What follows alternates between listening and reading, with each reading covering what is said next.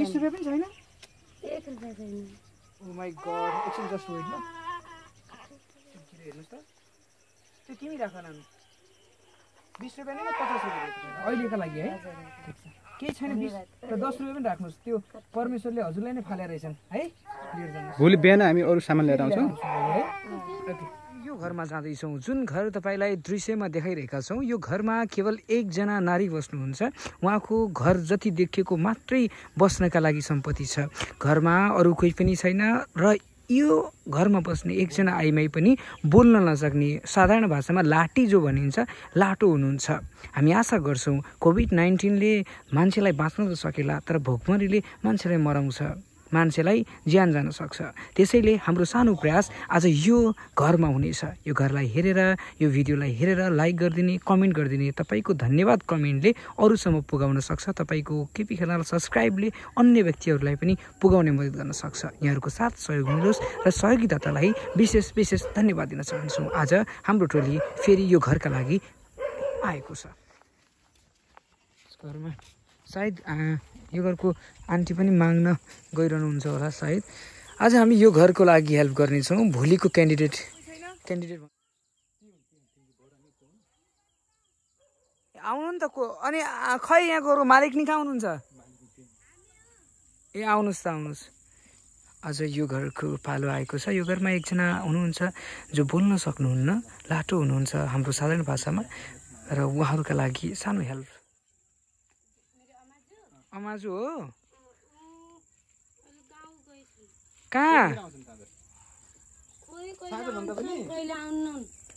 बिहान घरे हुन्छ खै अब कहिले आउनु त्यो त थाहा छैन बेली पनि छिनन गरे अस्ति पनि छिनन अनि कहिले आज आउनुहुन्छ होला त खै आएपछि साँझ राति आउँछ तपाईको घर कुन हो यही हो खानालाई केही छैन कति भयो सकिएको अस्ति सकिगयो आज 2-3 दिन दुई तीन दिन भइहाल्यो है उहाँको तपाईको छोरी हो 6 छन् मेरा केटा 6 वटा छोराछोरी छन् हजुरका ओ माय गॉड यो नानुको के भयो दबाई गर्ने पैसा छैन एको ड्याडी छ नि इन्डियातिर उताटी पैसै पठाए दबाई गर्ने औषधि छैन पैसा ओ माय गॉड ओहो न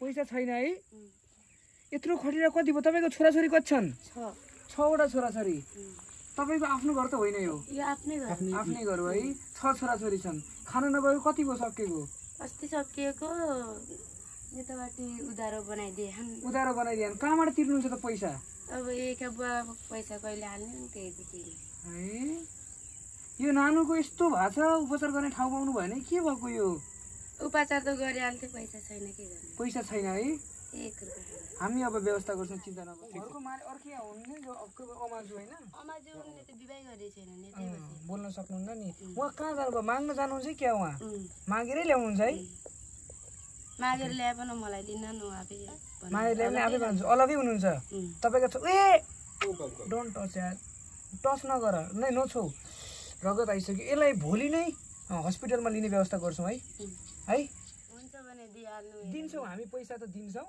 अब यो आज हेर्छौं हैन अब हामीले पनि भिडियो बनाउनु पर्छ हामीसँग त केही पनि छैन नि त तपाईको 6 जना छोराछोरी छन् एउटा हुनुहुन्छ यो घरमा एक महिनादेखि खाना छैन यस्तो अभाव छ हामी त्यो व्यवस्था गर्छौं हैन हामी त्यही भन्नलाई आको हामी अब डोल्नु पर्छ नानुको उपचारका लागि कतैबाट सहयोग माग्नु पर्छ नि हेर्नुस् त कस्तो भइसक्यो रहेछ सहयोग अब पैसा तिरेपछि त दिनु नभए उताटी पैसा पठाएको छैन छोराछोरी 6 छन् 3 छोरा 3 छोरी नाम के हजुरको बसन्ती के परिवार बसन्ती परिवार अरु तीनटा कता बाहिरतिर छ यो नदेखाउनुस् यहाँ कपिराइट लाग्छ अहिले थाहा पाएनौ तर उहाँको चाहिँ हामीले के पायौं भने यो अवस्था नाजुक अवस्था पायौं यो नाजुक अवस्थालाई हेर्नका लागि मैले युट्युबको लिंक भनिदिएको छु कृपया हजुरले एकचोटी युट्युबमा गएर लिंक सब्स्क्राइब गरिदिनु होला ताकि यो भिडियो धेरैले हेर्न पाउन्, धेरैले हेर्नका लागि मैले यहाँ लिङ्क तपाईँलाई यहाँ दिएको छु। यो लिङ्कलाई तपाईँले एकचोटि मात्रै भए पनि सब्सक्राइब गरिदिनुहोस्, पछि अनसब्सक्राइब गर्नु होला, केही फरक पर्दैन। तर यो परिवारको स्टोरी देशले हेर्नुपर्छ, सरकारले हेर्नुपर्छ। हामीले एक दिन उपचार त गर्दैनौँ, तर सरकार सम्बन्धित निकायले उपचार गरिदियो भने अझै सजिलो हुनसक्छ। फेसबुकमा हाम्रो पेजलाई धेरैले लाइक नगरी त भन्दैनौँ। अहिले लम्कीचुवा नगरपालिकामा छौँ। कैलालीको लम्कीचुवा नगरपालिकासम्म जबसम्म केपी खनालको टिम बस्छ तबसम्म हरेक गरिबका पनि गरिबलाई चाहिँ खोजेर हामीले अत्यन्त गरिब भएका मान्छेहरूलाई यसरी फेसबुकमा स्टोरी बनाउँदै हिँडिरहेका छौँ। हामीलाई सहयोग गर्ने विभिन्न दाताहरू, मैले दाताहरूको नाम सम्झिनै पर्ने हुन्छ। अहिलेसम्म मैले इन्स्टाग्राममा हालेको छु, इन्स्टाग्राममा स्टोरी राख्ने गर्छु। इन्स्टाग्राममा हामीलाई सहयोग गर्नुभएका स्टोरी हालेको थिएँ। उहाँहरू सबैलाई भनेर जो सहयोग गर्न चाहनुहुन्छ उहाँहरू सबैलाई अनुरोध गर्न चाहन्छु। अहिलेसम्म सानो प्रयास नेपाल, प्रशान्त धिमालजीले, अतुल पाण्डे इन्डियाबाट, रविन पुडासेनी सरले, सुनिल राज गिरी सरले, रक्षा थापा दिदीले, विक्रम पोखरेलजीले, अर्जुन पौडेलजीले, त्यसै गरी हामीलाई अर्को सहयोगीदाता हुनुहुन्छ यहाँनिर हिजोको सहयोगीदाताको नाम म वाचन गर्दै गर्दा अर्जुन बोरा सरको पनि नाम हामीले बिर्सिनु हुँदैन, सबिना राई दिदीको पनि नाम बिर्सिनु हुँदैन, हवार्ड दाईले पनि सहयोग गर्नुभएको थियो, उहाँहरूलाई पनि म सम्झिन्छु। कि छ how can I help you, some account number भए पनि बताउनुहोस् भन्नुभएको छ। पेजमा मेसेज आइसक्यो, ढुक्क हुनुहोस्, अब तपाईँको लागि हामी हेल्प गर्छौँ है। तर एकदमै ख्याल गर्नुपर्छ। 6 छोराछोरी छन् तपाईँका, पहिला हेर्ने जस्तो लागला, तर ऊ नानुको चाहिँ एकदमै केयर गर्नुपर्ने हुन्छ हो। हामीलाई धेरैले हेर्छन् फेसबुकमा हो, हामीले सहयोग गरेको कुरा भोलि खेर नजाओस् हो। आज हामी आँखालाई उपचार गरौँला, भोलि त्यही आँखामा भाइहरूले हान्यो भने हाम्रो लाज हुन्छ है। हामीलाई धेरै थोरैले चिन्नुहुन्छ, भोलि यो नानुको चाहिँ उपचार गर्दाखेरि अप्ठ्यारो नहोस् हुन्छ। भोलि बिहानै तपाईँको घरमा आउँछौँ हामी आशा गर्छौँ यो भिडियो धेरैसँग पुग्ला। त्यसपछि यो नानुको उपचारका लागि डक्टरहरूलाई पनि कुरा गरेको छु मैले। डाक्टर प्रकाशले म हेल्प गर्छु भन्नुभएको छ, thank you. Green city hospital काठमाडौँबाट पनि हेल्प हुन्छ भन्नुभएको छ। र कोही एकाउन्ट नम्बर दिँदै हुनुहुन्छ, प्लिज हजुरहरूले एकाउन्ट नम्बर दिँदा हामीलाई जति सक्दो छिटो पैसा आयो भने ऊ नानुको उपचार हुन्छ। र म आशा गर्छु तपाईँहरूले हेल्प चाहिँ अवश्य पनि गर्नुहुनेछ। हजुर हजुर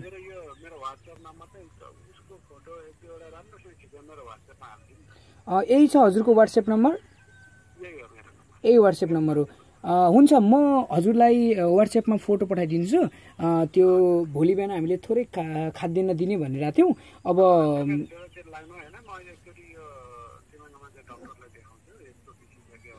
हजुर हजुर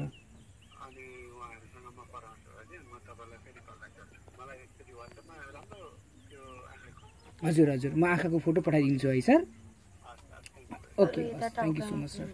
ओके, अब देशको सबभन्दा ठुलो हस्पिटल, एसियाकै सबभन्दा ठुलो हस्पिटल, एसियाको मान्यता प्राप्त हस्पिटलको डाक्टरले फोन गरिसक्नुभयो अहिले। तिलङ्गा हस्पिटल भनेको काठमाडौँमा छ, डाक्टर सन्दुक रोहिते भन्ने हुनुहुन्छ त्यहाँको मेन है। विश्वका मान्छेहरू आउँछन् उपचार गर्न, लाइभले काम गरेको छ। लाइभलाई लाइक गरिदिने, सेयर गरिदिने, यहाँहरू सबैलाई धन्यवाद।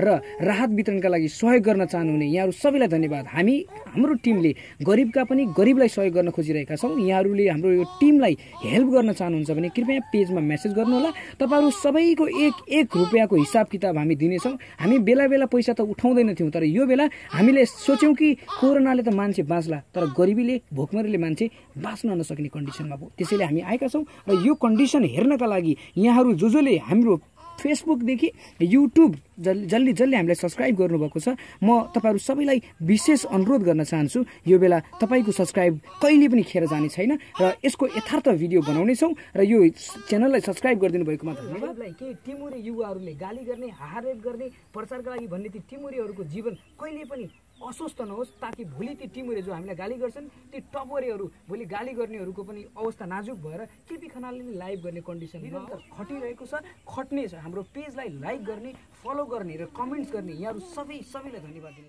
नमस्कार सबैलाई, सामूहिक सञ्जाल युट्युब हेरिरहनुभएका यहाँहरू सबैलाई स्वागत गर्न चाहन्छौँ। सबैलाई थाहा छ यो कन्डिसन भनेको सबैका लागि अप्ठ्यारोपन छ, तर आज हामीले बनाइरहेको यो भिडियो 6 जना परिवार छोराछोरी भएको एउटा भिडियो बनाउँदैछौँ। बसन्ती परिवारको यो भिडियोमा एकजना छोरीले कसैले पनि सहयोग नगर्दा 1 हप्तादेखि आँखा यो कन्डिसनमा पुर्याउनु परेको छ। यही कन्डिसनको भिडियो आज तपाईँलाई देखाएका छौँ। हामी आशा गर्न चाहन्छौँ यो भिडियो हेरेर अन्य व्यक्तिले कमेन्ट, सेयर र विभिन्न माध्यममा पुर्याइदिनु। 20 रुपियाँ किन? 20 रुपियाँ पनि छैन?